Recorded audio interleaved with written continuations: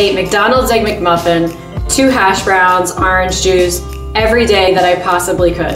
And then for lunch, I followed it up with vodka and Red Bull. Guys, I didn't start out where I am now. I gradually got here. I didn't get to where I am now. I don't eat healthy because I didn't like the taste of unhealthy foods, okay?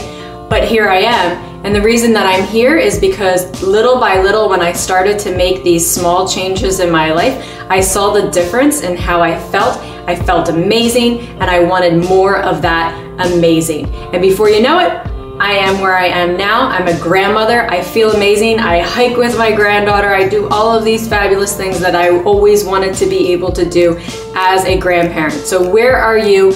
Where do you want to be? I can help you get there. You can go to my website, www.thrivehw.com, and schedule a free 15-minute call, and we will get you there too.